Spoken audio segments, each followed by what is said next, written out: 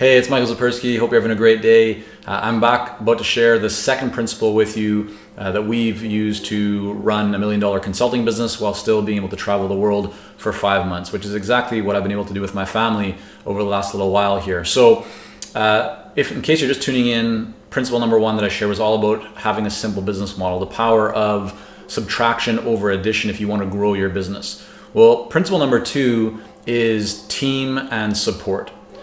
This is really important. I've found, and I've kind of seen with clients as well, to be able to get to that next level in your business.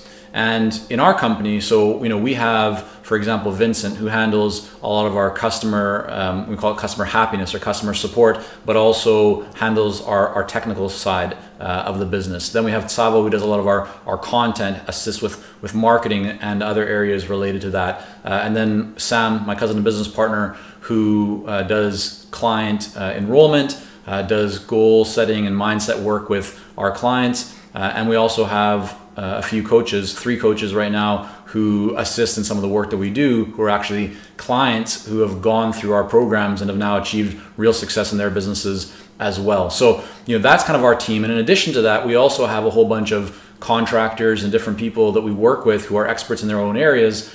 We don't necessarily need their expertise like every single day all the time, but we tap into their expertise on a very regular basis. And that really rounds out our team. But here's the thing.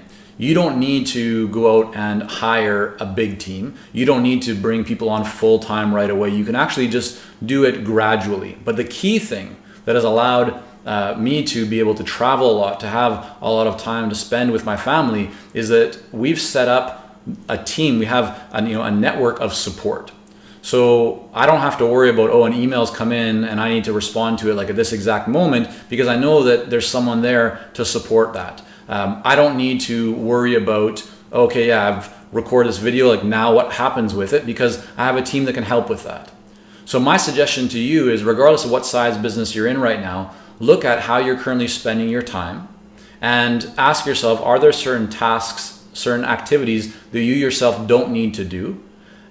Identify the ones that you are doing frequently yourself and remove yourself from them by getting someone in to help you. And that, again, does not need to be a full-time employee. It can be a contractor. It can be someone part-time initially. It can just be like a few times a week or a month or whatever it is, but take that off of your plate. And what you'll find over time, what I've found over time, is that as you do that, it becomes very clear which of those activities and tasks happen very often, and then which it makes sense to bring someone on more full-time or in a part-time capacity or contractor or as an actual employee. And then once you've done that, right, now you're creating this team. But you can do it in a very inexpensive way to start if you're just like a solo consultant or you're just kind of getting started. But it allows you to gradually build up. And what you're going to also find is you're going to have a lot more freedom, which leaves you a lot more time to spend on high value tasks and working with your clients and working on the things that really move your business forward, as opposed to the lower value tasks, the ones that maybe you're not as good at, or the ones that just aren't as beneficial or valuable for your company. So that's principle number two. It's all about building a team and having a support network around you that can help you to run your business.